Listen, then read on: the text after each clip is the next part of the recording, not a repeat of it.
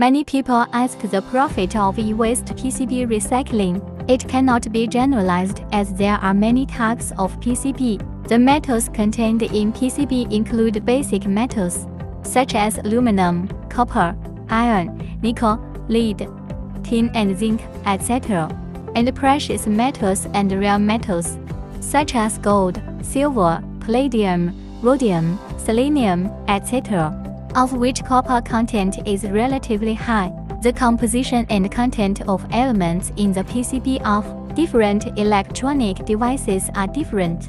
For example, the precious metal content of the PCB in the TV is less than that of the computer, and the content of iron, lead and nickel is more.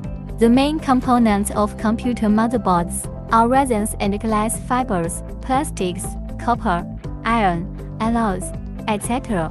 If you only recycle the metal copper in the PCB, you can buy waste PCB with inferior quality. If you want to recycle the precious metal in the PCB and extract the precious metals, you must buy the PCB with better quality. Then, what are the uses of metals and non-metals, separated by PCB recycling machine?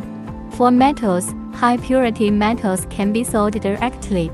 You can also further sort all kinds of precious metals, and the economic benefits are very considerable. Non-metals extracted from waste PCB can be used as additives and filling materials, and can be used to make non-burning cement bricks, colored tiles, water pipes, WPC plates and other building filling materials. After modification, non-metallic powder can be used as filler in modified asphalt, plastic and rubber industries. Now you have a basic understanding of e-waste PCB recycling.